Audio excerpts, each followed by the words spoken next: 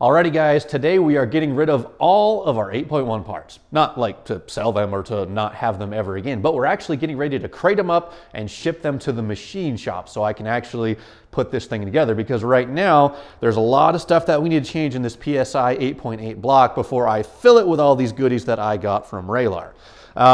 So here's the block. You guys have probably seen it before. I need to have it bored out. We're going to line hone it. We're going to, let's see, I'm probably going to enlarge some of the fasteners in this area. But anyway, that's machine work. That's not stuff I have the capability to do here in my little 2.5, 3-car garage. So it needs to go to a proper machine shop. I'm actually going to have Hank Slocum, the one that sourced me this extra 8.1 block, I'm going to have him do all the work on it. He's got a machine shop that he works at down in California, so I need to get all the parts to him, and I don't feel like driving to California. So this is a traditional pallet right there, and when I had, so just talking about shipping for a second, when I had all the parts from Raylar shipped from them to me, I had to arrange the shipping, and it needed to be a residential, what do you call it, like a liftgate service truck, you know, an LTL pallet on a liftgate, which they definitely nail you for the fees if you need a lift gate to drop a pallet off. It cost me $800 to get that thing shipped from California to Utah. They got it here really quickly, but I think it was Old Dominion.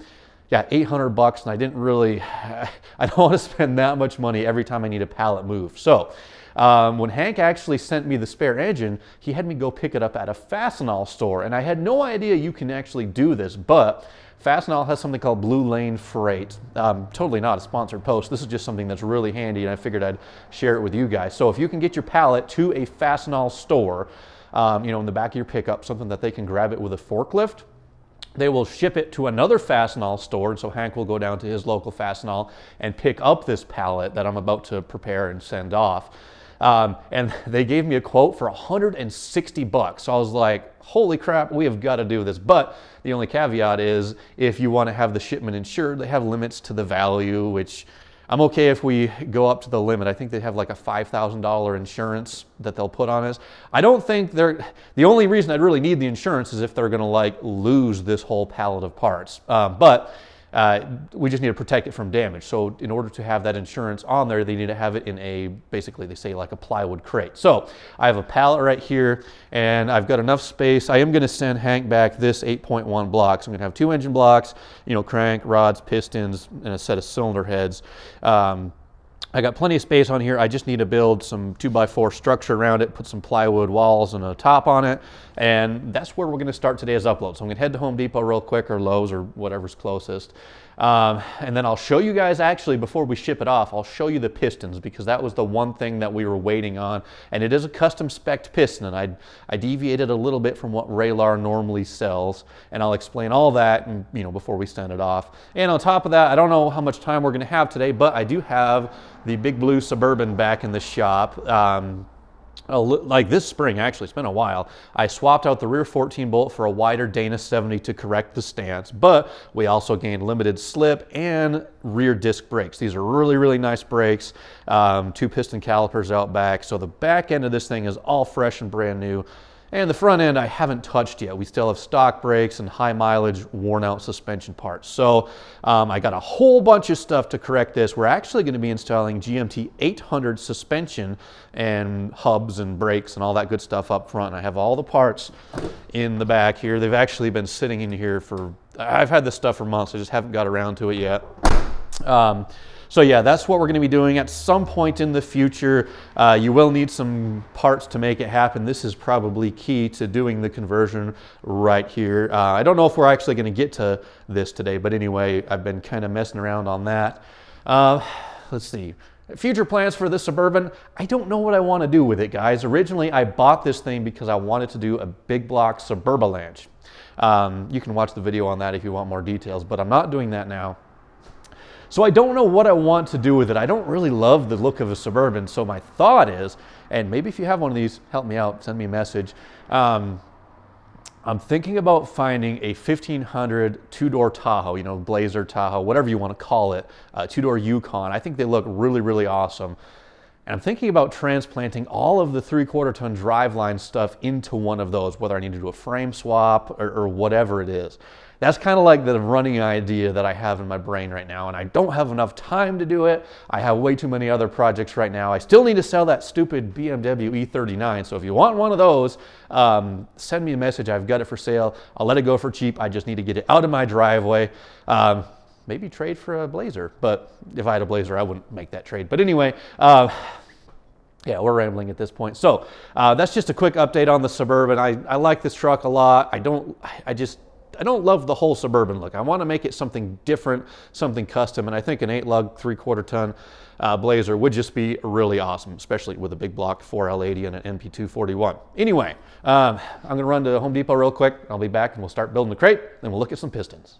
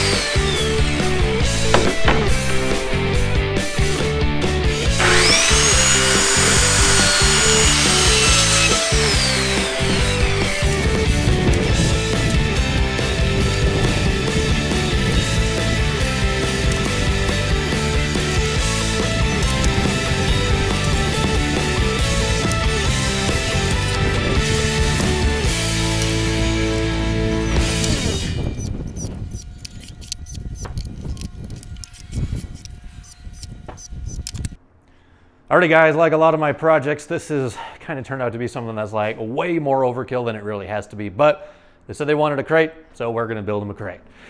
Just kind of give you an idea of what we're actually doing. This little frame structure right here, this is actually where the 2 engine blocks are going to sit on, one on this side, one on that side. Of course, I took some measurements and it'll fit one perfectly kind of there and there.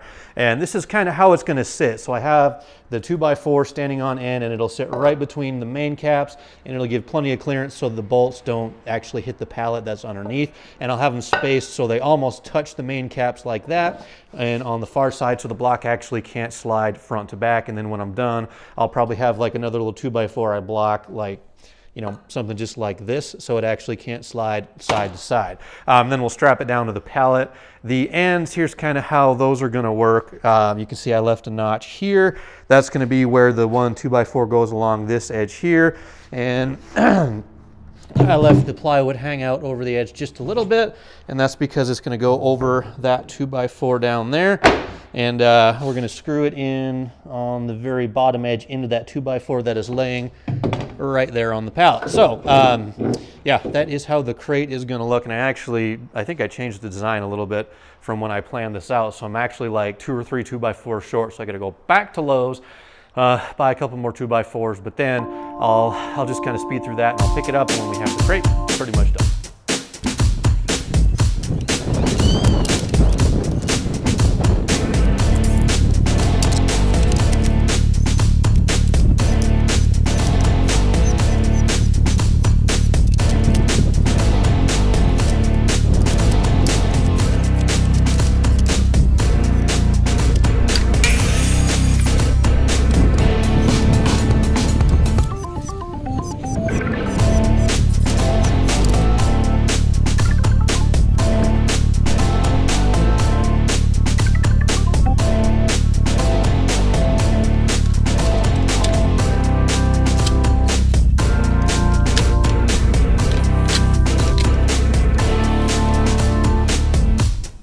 All right, guys, this is a little while later. I have all the lumber I needed. In total, it's cost me about $100 for 2 sheets of plywood, and I forget, I think like 7 2x4s I needed to make this.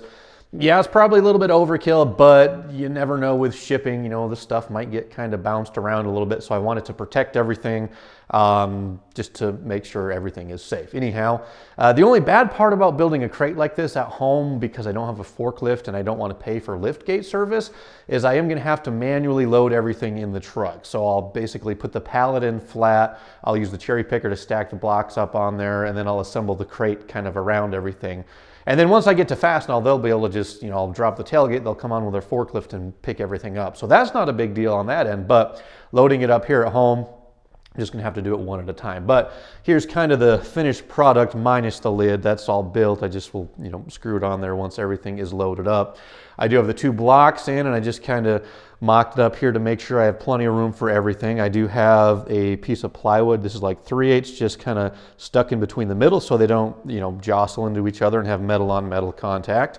And the only thing left to do is I'm going to screw a couple of 2x4s down on the bottom of the framework on this side and on this side, just to make sure the blocks can't shift side to side. Then we'll wrap everything with a big ratchet strap just to kind of keep it secure. And then I got plenty of room over here to stack. You know, the cylinder has the crankshaft, connecting rods, pistons, and all that good stuff. The box dimensions, just if you're curious, 40 by 48. It's 24 tall. And yeah, that is my shipping container. It just goes onto a standard pallet. Likely it is way overkill, but peace of mind, right? What's $100 in materials these days? You can't freaking fill up your truck with gas for $100. So whatever. Anyway, I wanted to show you guys the pistons because that was kind of like the last piece of the puzzle before we get this thing, you know, built. And when you get a piston from Raylar, most of the stuff he builds is for like a naturally aspirated application. So he normally would sell a flat top piston. With the stuff that we're putting together, that would leave a compression ratio somewhere in the neighborhood of like, I think 10:1 or 10:2 to 1, which is good if you want to make, you know, naturally aspirated power. You get a street motor, that's a perfect compression ratio. And I probably could throw a turbo on there, but that does kind of, with a little bit higher compression ratio, it does narrow your tuning window, you know, so you might have to run E85 or, you know, strictly race gas, which I didn't want to do. My target goal for compression on this motor was like 9.5 to 1. And the exact compression ratio, I got this calculator here, is right over here, 9.49 to 1. So that, as far as I'm concerned, is pretty darn close. But to get there, here's what we had to do. I had to spec this a little bit differently. The piston height or compression height, that is the distance from the center of the wrist pin to the top. That is 1.270 inches. It's a 6/700 connecting rod. I'm allowing 40 thousandths for head gasket just for quench. But this should have the piston in the hole exactly 0 inches with 40 thousandths of quench, considering the 40 thousandths head gasket right there. Now deck height, let's talk about that for a second, because as you can see here, I have listed 10 to 20. A traditional big block Chevy, kind of like what we have in the Suburban, a Gen 6, you know, your Mark 5s, those usually had a deck height of 9.800 inches. A tall deck, you know, they use those in some industrial applications. Some crate motors used a tall deck. I think like the new 632 is probably a 10200 tall deck.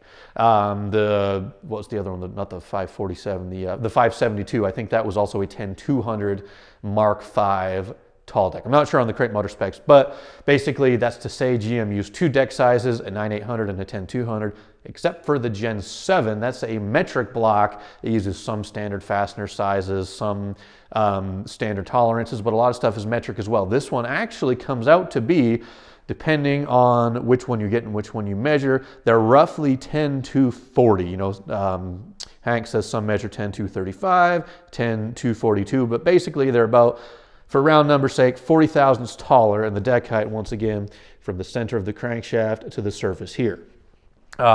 We are going to mill this one because they're a little bit taller. I'm going to mill it down to 10 to 20. So as far as the operations on the block, I don't want to give too much away because I think some of the stuff we're doing is pretty cool and kind of unique, but we're going to bore and hone it. We're going to deck it. I am going to upgrade the fasteners on the mains right there.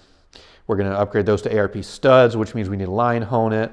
And there's a few other things, like I said, up top. We're going to mess around up there as well. So that's kind of what you have to look forward to. I have no idea how long the machine process is going to take, but hopefully, I don't know, maybe 4 to 6 weeks later, we'll have this stuff back here at home, and I can start assembly on this 547 cubic inch monster. Remember, that's just about, it's like 8.99 liters, 9-liter big block.